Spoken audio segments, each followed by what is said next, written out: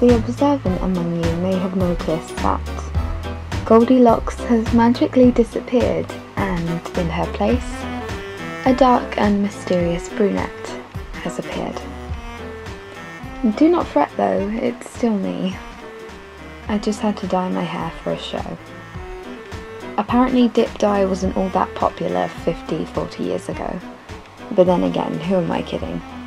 My hair isn't dip dyed. It's just that I've let my roots grow out for so long.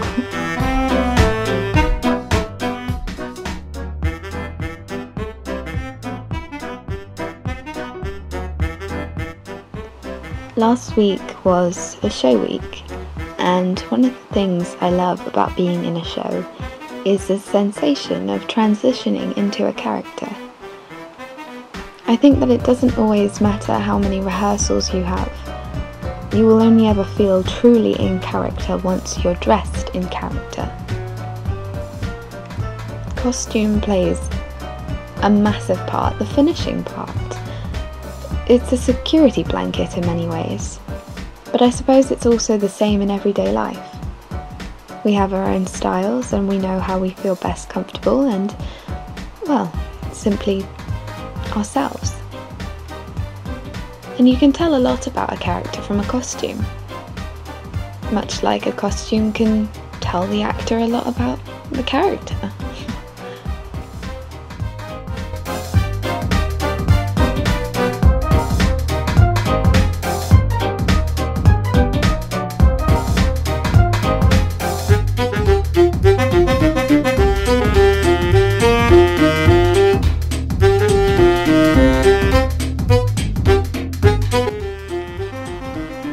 I rarely get a dressing room to myself, so I thought I might do a little get ready with me video, as I do really love this wacky costume I get to wear. Let alone this funky makeup.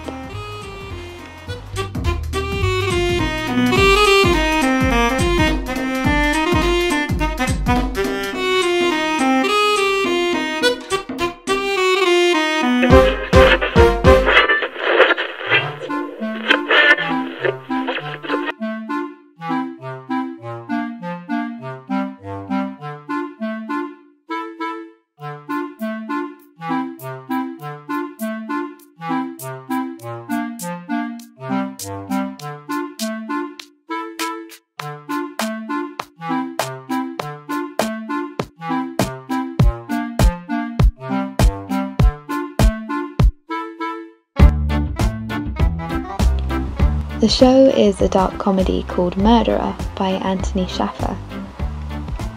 The story tells the tale of Norman Creswell Bartholomew, an artist obsessed with infamous murders. So obsessed, in fact, he enjoys spending his days recreating their crimes with the help of his mistress, Millie Sykes, who stands in to play the victims. Yep. You might have guessed that I actually play the role of Millie Sykes.